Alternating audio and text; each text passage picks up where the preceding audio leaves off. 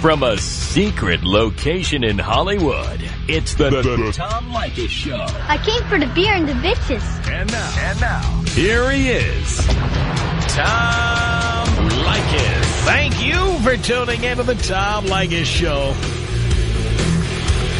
This is where America gets together to talk about the issues you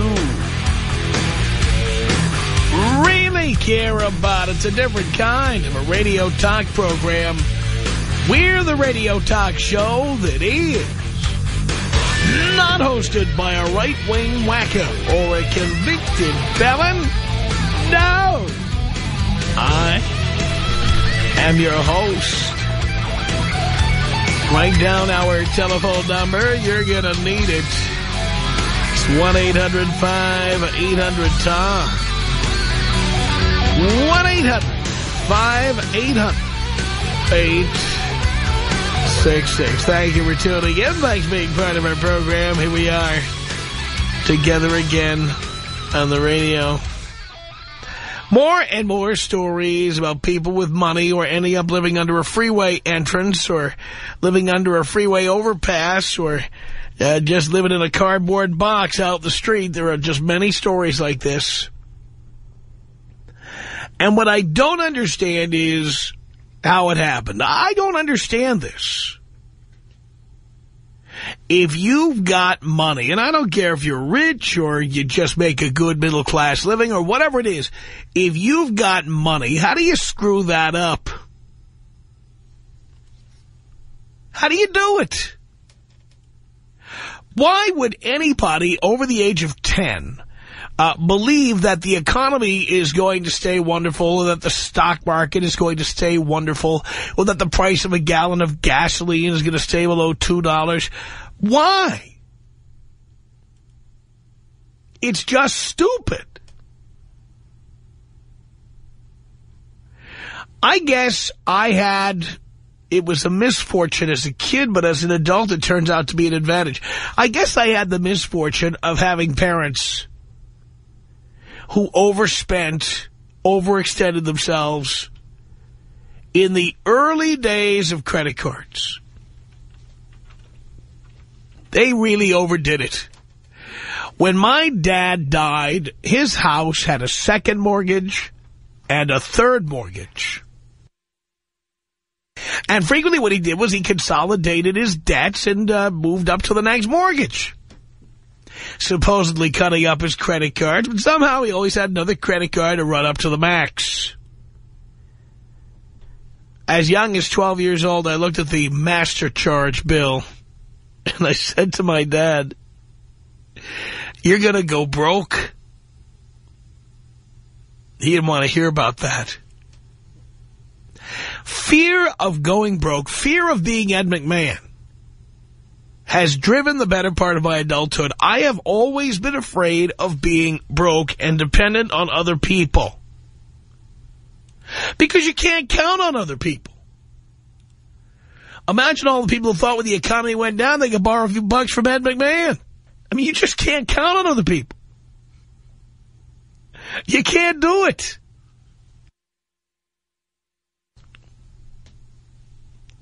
You know, we all know that Sinbad went on Star Search. Who does he go to borrow a few bucks from when the economy goes in the crapper? Don't call Ed. Ed's broke. He's eating Alpo and drinking Budweiser under a freeway underpass.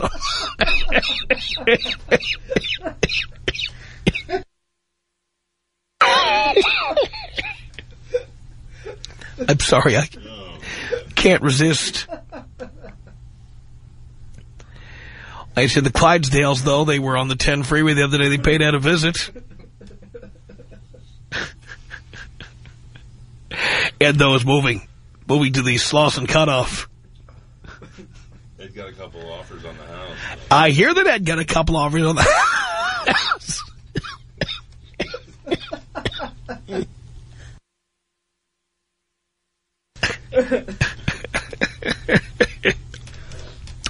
Yes, I was reading that. Of course, the realtor did not say how much the offers were for.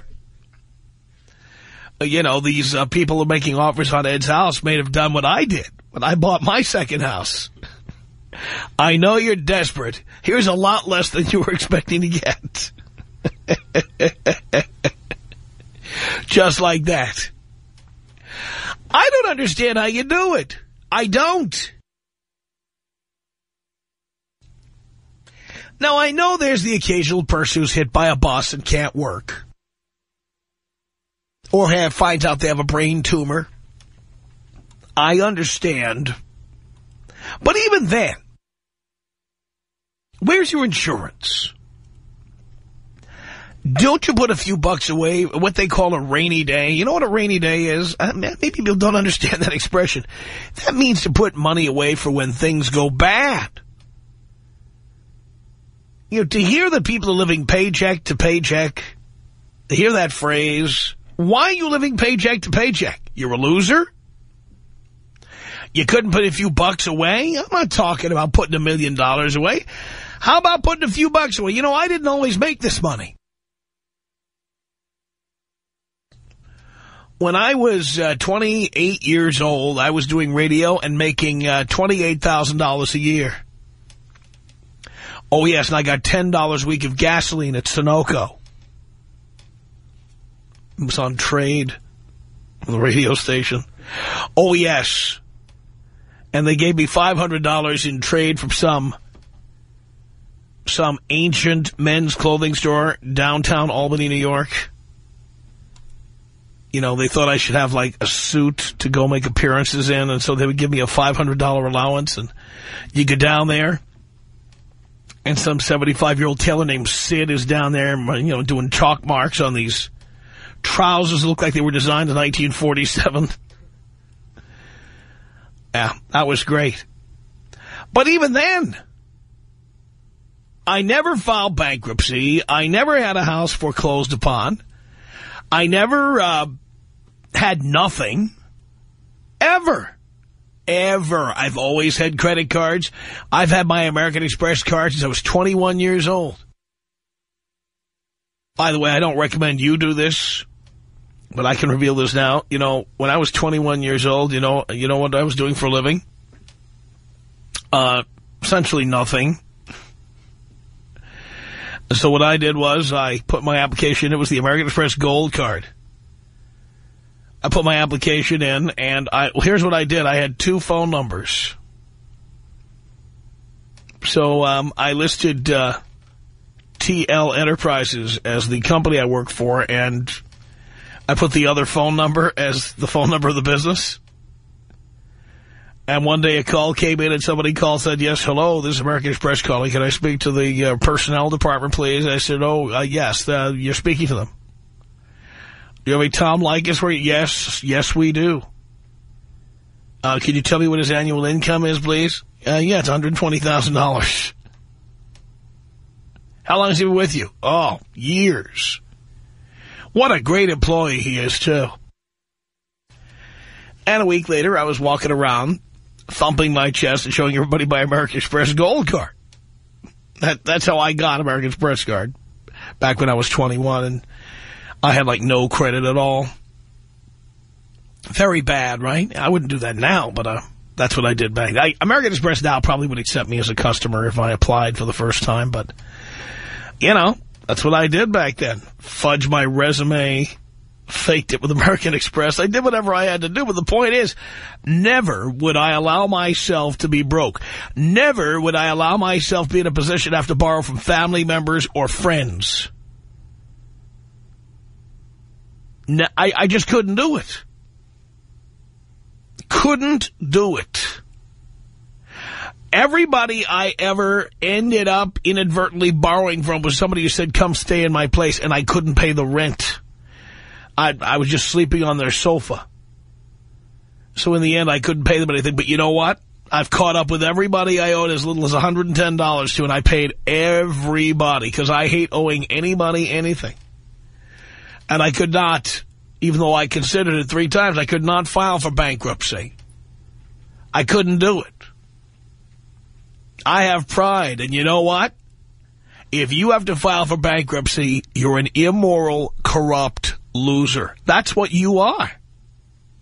That's what you are. And I don't care if you're MC Hammer or who you are. If you borrowed more money than you could pay back, it is a sign of a morality issue. When you borrow money from somebody, you better damn well plan on paying it back, and paying it back promptly with interest. That's the way the world works, son. And I see that as a character flaw when people don't pay their bills. Are you kidding? Whenever I've known chicks who've had bounced checks, this is back in the days when I had women living with me or married me or whatever. You know, they may have had other issues. We may have had problems in the relationships or what have you. But one thing was for sure. It was never a money issue, because I was never with anybody who had ever bounced a check. Never with anybody with a FICO score under 600. Never with anybody who was broke. Never with anybody who'd never had a job or couldn't find a job. Never, I was with people who ultimately got lazy after they moved into the Tom Leykis palace. Then they got a little lazy, didn't want to work anymore. But at least going in, they never, ever had these issues. Because it's just as bad for me to be with somebody who can't pay their bills or won't pay their bills as it is to be with a woman who screws every guy in town, whether she's with you or not. It's immoral. It's unethical. It's wrong. So I have a very different attitude. When I see these stories about people who can't pay their bills, unless you've got the brain tumor and the surgery is next Wednesday, I'm sorry. I don't feel sorry for you. I have a very hard time getting up any sympathy. Yes?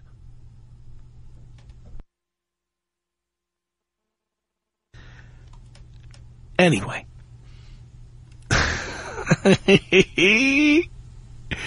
All I can say is this.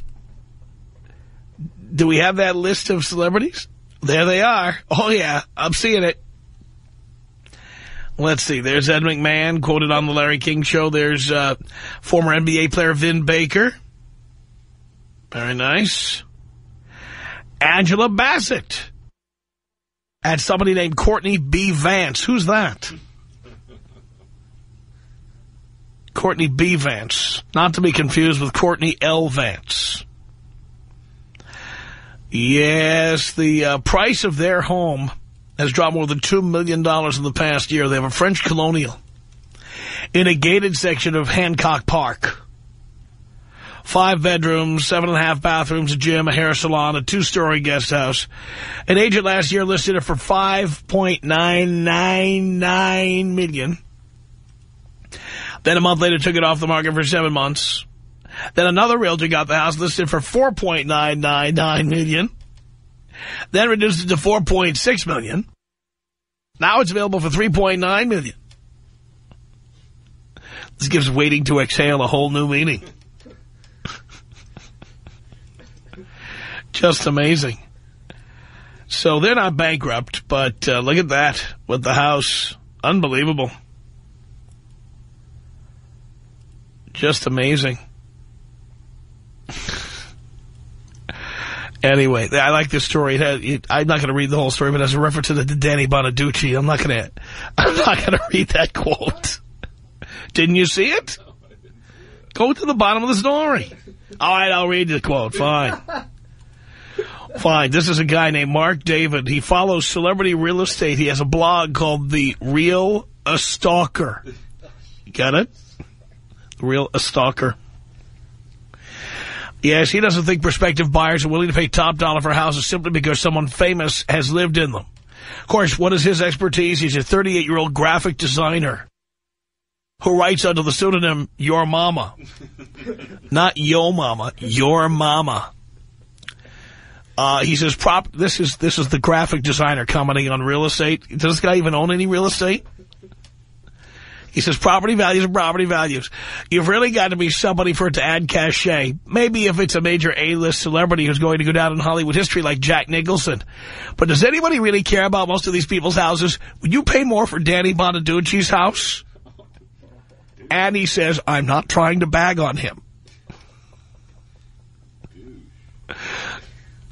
Oh, boy. Ouch. My goodness. Anyway, I have a very hard time feeling sorry for the people who are, going to the poorhouse now, people who are crying about this. And I'm curious if there's anybody out there who's going through this now. Bankruptcy, foreclosure, too many bills, thinking about bankruptcy, married somebody who's not that responsible because, you were getting that pipe laid in a way it had never been laid before. And then you realize that person is... taking all the money out of your bank account, there's nothing left. If you are currently going through these financial hard times because of the recession, because of gas prices, because of, job cuts, all the job cuts. By the way, the LA Times had that ad saying how great their reach is. I want to say hello to the 250 new employees they're laying off over at the LA Times because business is so good. So you all have a lot more time to listen instead of placing ads in the paper saying how much reach the LA Times has. Hate to bring that up. No, I love to bring that up. Anyway, if you are currently going through economic hard times, I've got to talk to you right now. Tom Leykis. 1-800-5800-TOM. 1-800-5800-866. Me and my friends have a little drinking game with your show. For every minute that you're on the phone with a stupid broad, we have 2 shots. And let me tell you, man, every Friday is party night. It's the Tom Leykis Show.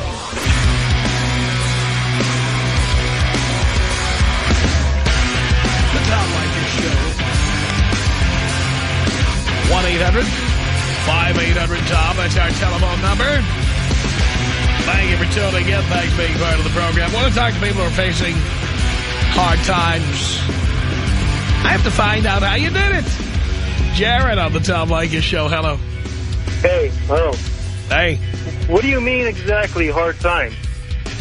What exactly if all your bills aren't paid, if you've ever had to hide from a creditor who tried to call you, or if you've ever gone an extra month or two late with a credit card, if you can't pay the rent, if you can't pay a mortgage, then it's hard times. That's true, that's true. All right, so now that you know the classification, does it fit you? Not really. Even though I'm out of work, and all you do is just, save your money and, do what you need to do. Do what you need to do. What do you normally do when you have a job? Nothing right now. Did you hear what I said? When you have, let me change the sentence around. Maybe you'll understand it better. When you do have employment, what is it? I don't know. You don't know. I'm an apprentice right now. An apprentice what? Millwright. What? Millwright. No. What are you apprenticing at? Construction. I see. A great time to be getting into that construction business, by the way. Exactly, huh? Yeah, and you attended Bonham Young University, I take it? Bonham Young? Bonham Young. That's funny. Yeah. Well, I know you didn't attend a college, did you, son? Yeah, I did. Which college was that? And don't say DeVry. Or ITT. Don't say that. No. What college did you attend? We know what we know already. Which college did you attend? Long Beach. I only got my cert though. Long Beach? Yeah, I didn't take my... you went to Cal State Long Beach? No, you went to the community college? Yeah, the community. You went to the LBCC? Yeah. Does that count? No. Why? Because you didn't even get a degree. And the degree you get... Hey, you can still get your Associate of Arts? You're not getting it. And what makes you say that? Because you're 28 years old and you're an apprentice in the construction industry. So that means to me you've wasted a lot of time. I don't know if you've been smoking bongs or boning your girlfriend or whatever you've been doing, but certainly you haven't been doing anything productive all these years. Oh. Okay. Have you? Okay. What? Are you downing me? Yes, I am. I make my bills, though. How do you do that? You sell weed? Yeah, that's what I do. I wouldn't be surprised. Crack cocaine, methamphetamine, you know. Well, that's sarcasm for you, just in case you didn't pick up on that. You sure are witty, Jer. Witty? You talk about witty. I don't know what that means. You know that kid who calls in with autism? He's smarter than you are. That's scary. What's autism? Sounds a bit like you. What's autism? Yeah. Yeah. So, Jared, honestly, how do you pay your bills? You got no job, you're 28, you got no education. How do you do it? I have no clue. How do I do it? I think you're lying. I don't think you pay your bills. You're probably living under the freeway underpass with Ed McMahon. No, it's in the box. What's in the box? No, I live in the box on the freeway. Oh, in the cardboard box, I see. What is the zip code of the 4-level interchange? Of the 4-level interchange? I don't know. Okay. Well, Can't tell you that. This has been a little slice of heaven, Jared. Thank you so much. This is a joke. Bye-bye. Yeah. Great. 1-800. Is Bonaducci on the line? Yep. Oh, jeez. Daddy, did you see this? I'm sorry, dude. I just called up to say one little thing, and then I had to listen to all of that. It was so funny. All right, I'm walking to Janet's office because I'm walking down Sunset Boulevard last night, my girlfriend and we met these girls with really great breasts, so I brought them into the studio today, and I wanted to go see if I was in trouble with the boss. And then I heard, all I could hear from the speakers was, my house costs more than Danny Bonaducci's, and I'm bagging on him. So I said, no, Tom and I are friends. This is somebody has said this to Tom. Am I right? Of course. I never said that. I don't know how much your house is. Oh, it's good. It's right. It's listed at $4.2 million. That's more than mine. My ex, not the new one. Yeah, I got a good deal on the new one. I couldn't. By the way, this will show everybody, before I explain one thing to you, how close Tom and I are, even if Tom doesn't know it. Do you know, since I've had vasectomy and will have no more children, I have named a radio bit after you? No. Well, first we got in terrible traffic on your way to your 4th of July party. Yeah. So I started to scream at my girlfriend like it was her fault. Because that's just my right as the owner of testicles. Yes. So traffic is her fault, and I scream at her. And she says, you're not seriously yelling at me like this traffic is my fault, right? And I said, yes, I am. And then we get closer to your house, and I can almost put a marshmallow out the window and roast it because of the fire. And then I go, look at this fire. Could this fire be closer to this guy's house? And she goes, are you yelling at me like I started the fire? And now I realize I'm ridiculous, but I'm stuck. And I go, yes, I am.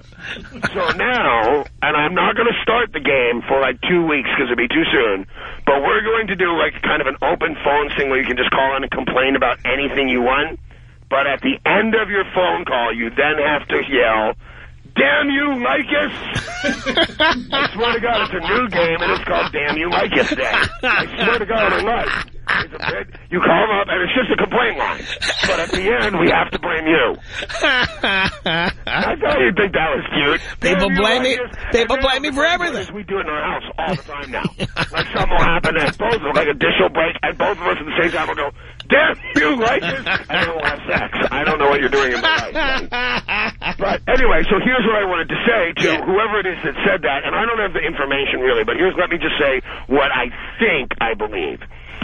If Tom Leykis' house costs more than mine, all that does in my book is make Tom a slightly better American in the capitalist sense. As an American in a capitalist society, it is your job, it is your patriotic duty to make as much money as you possibly can. The government will then take as much money as they possibly can. You don't know, and if you were defending my honor, thank you, and I appreciate it, but you don't know, because I happen to know that Tom Leykis is a very... Well, I understand that this paragraph in the story for the Associated Press doesn't say anything about me. I'm going to read it to you. It only talks about you, and it says here's what it says. It says, there's a guy named Mark David. He writes a blog called The Real Stalker. Get it? Yes. And now here's, of course, this guy, of course, must be like one of the top realtors in town, must handle multi-million-dollar transactions. No. He's a 38-year-old graphic designer who writes a blog under the pseudonym Your Mama. Oh, my God. And he says, property values are property values. You've really got to be somebody for it to add cachet.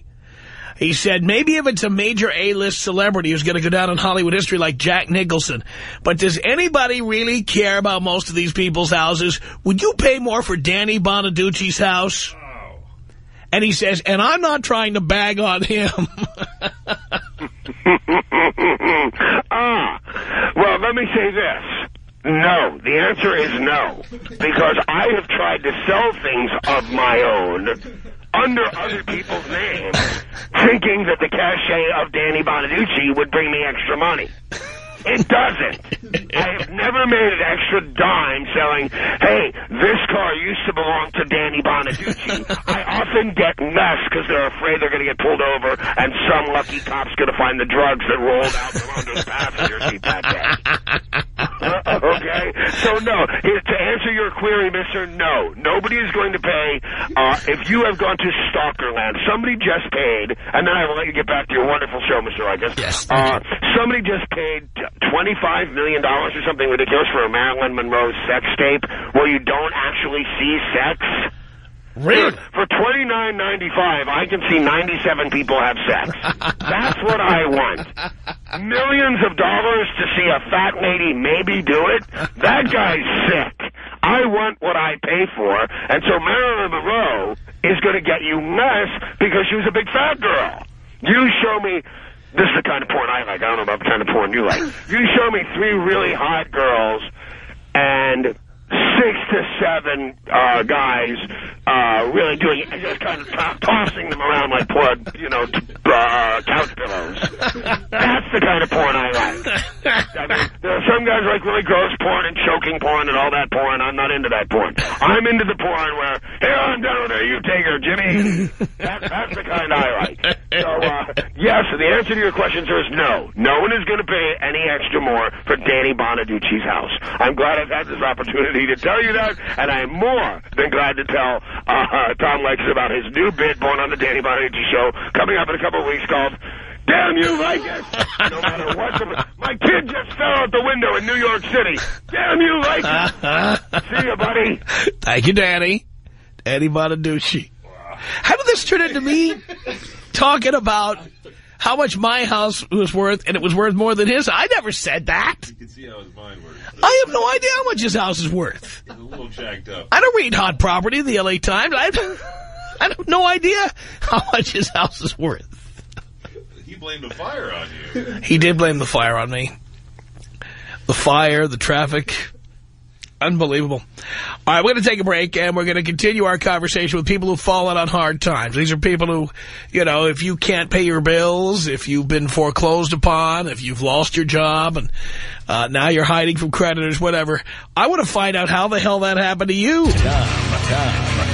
Leykis. 1-800-5800-TOM. 1-800-5800-866. Do you have kids? By design, I do not. You don't? By design. By design? Yes. What's that thing? By dictionary. Stupid bitch. It's the Tom Leykis Show.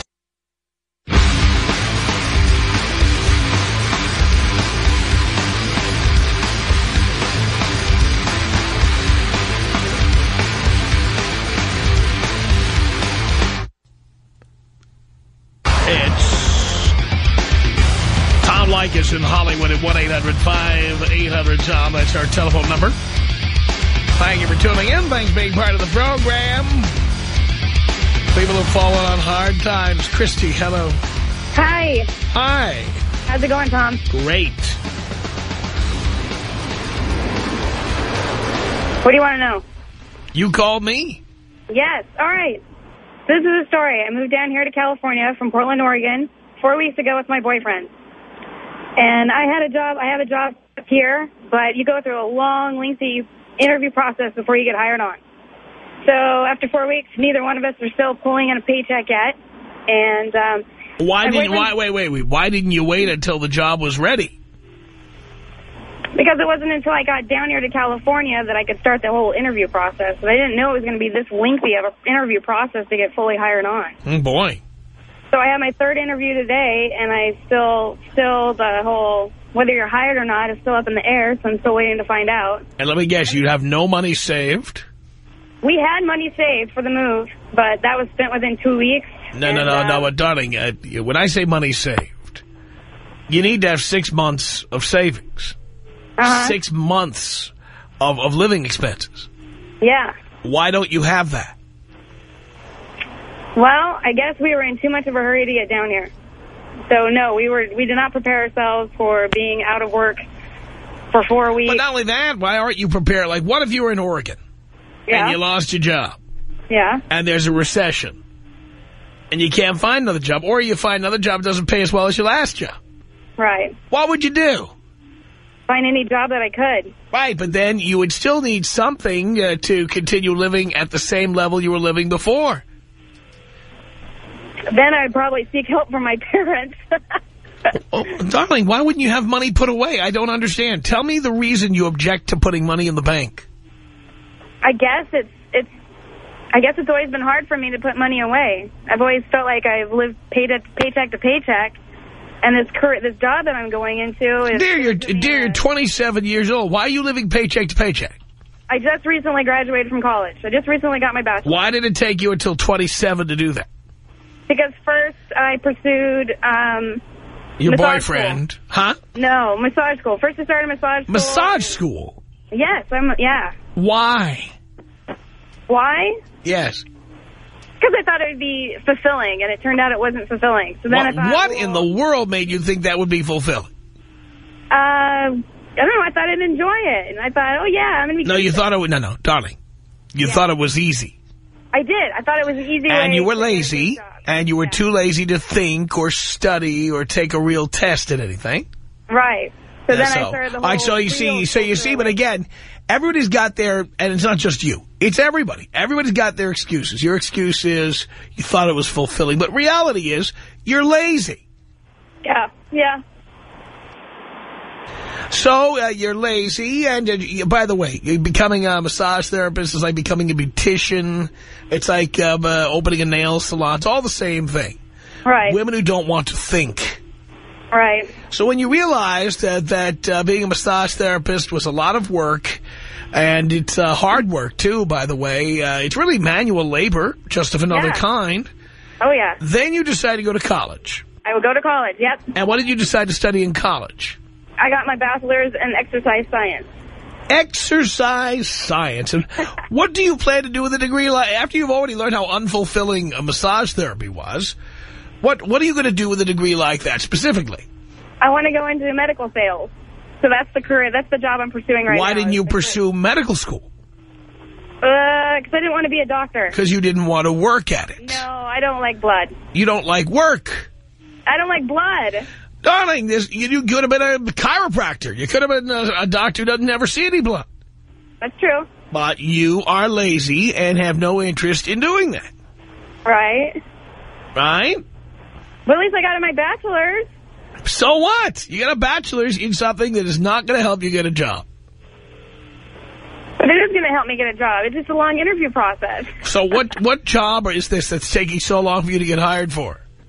Should I say the company name? I don't need to know the company. What kind of job is it?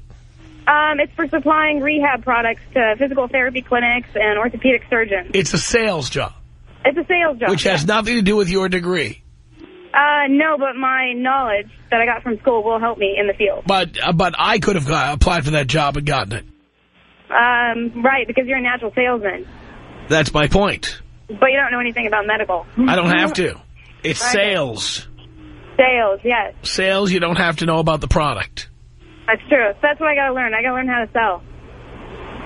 Maybe you should have studied business administration or something that would be useful in college. That's true. True. Maybe I should have got a double major. What, are you going back to school now? No. I want to be done with school. Boy, oh boy. Especially now that my student loans are about ready to start kicking it. Right, but you've got no money. I've got no money. Yes, we've got about $200 in the bank left. How do you let yourself get down to $200 when you know you've got student loans coming? How do you do that? I'm just curious how you do it. It just happens. You're lazy. You're lazy. You don't think. You don't plan.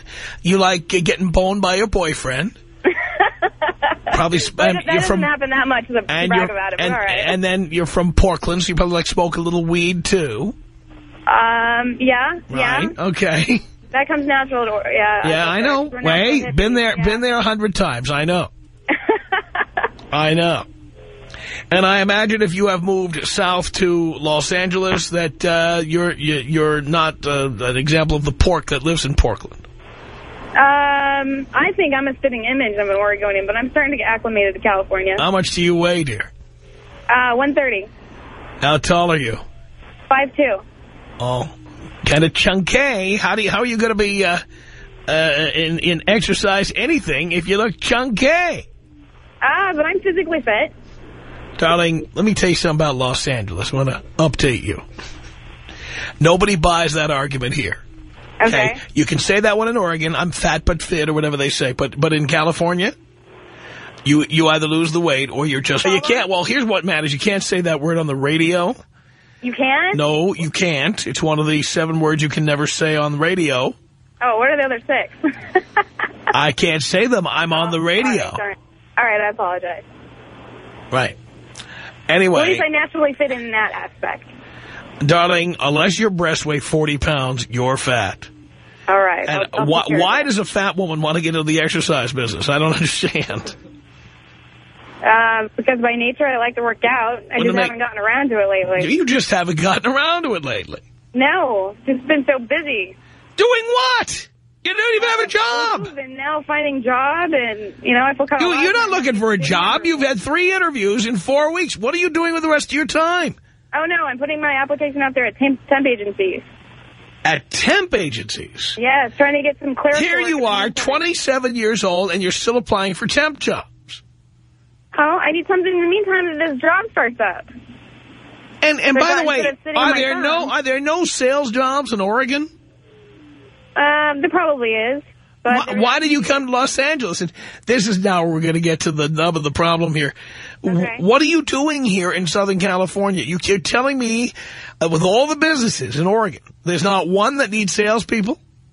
My boyfriend brought me down here. He's originally from Cali. I see. And why did he bring you down? What does he do for a living? He's a welder, and he, too, is also... A welder? He's a welder, yeah. Yeah. So he also went to Bonham Young. Right? Right. So the two of you just lay around smoking weed, having sex, sending out an occasional resume, and you can't figure out why you're not getting anywhere. Well, we are faxing our resumes, especially his out like You're crazy. Faxing your resume. That's fantastic. And emailing them out like crazy. By the way, ever hear of one of these websites, like Monster.com or CareerBuilder.com? Ever use them? Yes. That's how we're prospecting jobs. And then also on Craigslist. And Craigslist is a great place. That's a great place for, child molesters and people who are into kinky sex. And yeah. 220-pound BBWs who want to meet physically fit men. All right, what's your advice on be honest? Darling. Yes. Can't you tell what my advice would be based on the comments I've been making here? Lose weight and get a job. Lose weight and get a real job. And if I were you, darling, I would not be living in California. The two of you can't afford to live here. Yeah. I don't care what job you get. Okay. I mean, how much does that sales job pay? Base salary, $36,000 plus quarterly bonuses. Which is how much? Quarterly bonuses run anywhere from... No, what you're likely to get, how much? Well, base $36,000 a year. Right. And then, yeah. Darling, that won't get you the underpass next to Ed McMahon. Really? No, it won't. I really think you made a mistake coming to L.A. You need to go back. The Tom Leykis Show.